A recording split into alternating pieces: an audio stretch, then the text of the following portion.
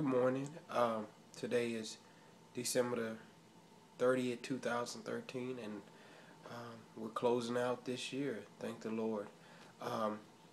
But going forward in the new year, I just wanted to share this scripture with you, and it's a blessing that I encourage you to read over your life and pray over your life and declare over your life and your family life and your children's life, especially fathers, this new upcoming year. And I think it's just so powerful blessing that I actually pray over myself daily. And it's in Hebrews chapter 13, verses 20 through 21. Let me read it. It says, "Now may the God of peace, who brought up from the dead our Lord Jesus, the great shepherd of the sheep, and ratified an eternal covenant with his blood, may he equip you with all you need for doing his will.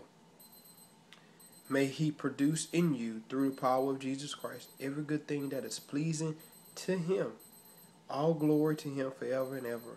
Amen." And so I pray that I just declared it over your life, and I pray that God would equip you with all you need for doing his will. And I pray that he will produce in you, through the power of Jesus Christ, every good thing that is pleasing to him. Pleasing to him.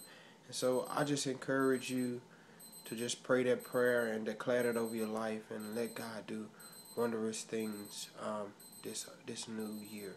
God bless you. God keep you.